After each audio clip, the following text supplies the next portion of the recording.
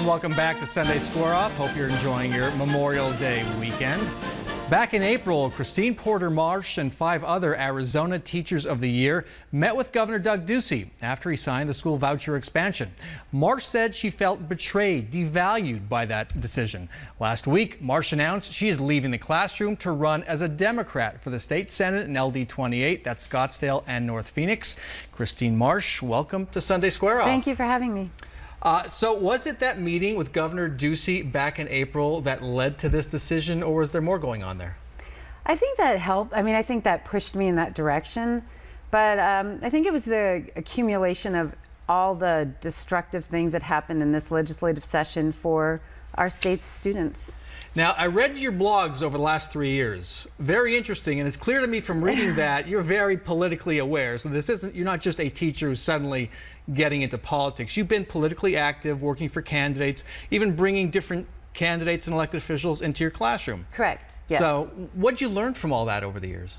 Bringing people in. Bringing people in, just getting out, knocking on doors, working for campaigns. What have you learned about being a candidate? I've learned a lot about being a candidate. I've learned how to canvass, how to pound signs in the middle of the night with a hammer, walking across the road. I mean, so I've learned a lot about being a candidate. And I think I've learned a lot about seeing the other side, because when they come into my classroom, you know, it's got to be unbiased, and I've got to watch and just listen and let kids watch and listen. So I think I've learned a lot about seeing the opposing side and trying to understand it.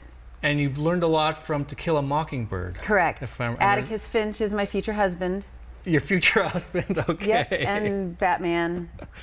And you're an English teacher, right? I'm an English teacher, yeah, correct. Okay. But one line from Atticus Finch, that some battles simply need to be fought.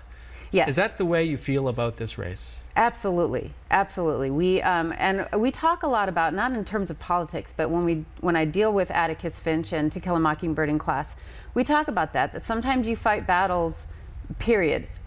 No matter what the outcome might end up being, you fight that battle because it's the right thing to do.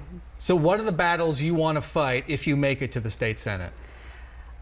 I'm going to start, I'm going to be focused beyond education, but clearly as a teacher, that is the front line for me. That's going to be my first line of business. But I'm going to fight for our kids. I'm tired. I see it firsthand. I've been in the classroom for 25 years.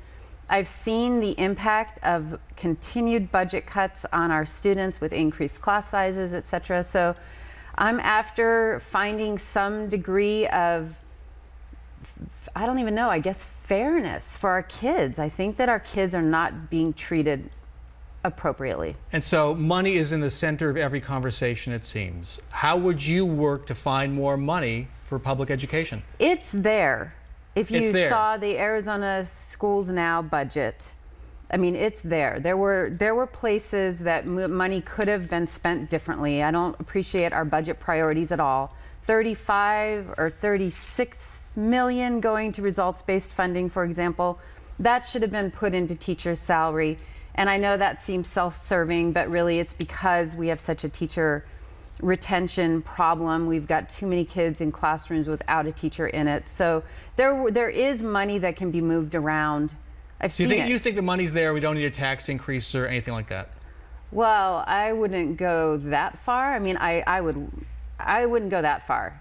I don't know. I don't know enough about a tax increase. I really don't. Okay. But I will be educating myself. But there's definitely money there to be spent more appropriately. It's already there without taxes. If you make it to the November ballot, you'd be facing incumbent State Senator Brophy McGee, regarded as a moderate Republican, especially on education issues. How would you do a better job than she can, especially if you end up in the minority in the Senate? Well, I'm hoping to not end up in the minority. I mean, let's be clear on that. The bottom line is they weren't able to stop anything. They weren't able. I will be voting for a different Senate president. I will never be voting for any voucher bills. I will never be voting for any expansion of STOs. I will not be voting for things like lowering teaching standards, like the decertification bill that went through this last legislative session. I mean, I will be education friendly, period, 100% of the time. All right. Got to end it there. Christine Marsh, thanks so much for joining us. Best of luck. Thank you. Coming up next, what we don't know about the grunts who served and sacrificed their lives in Vietnam. Stay with us.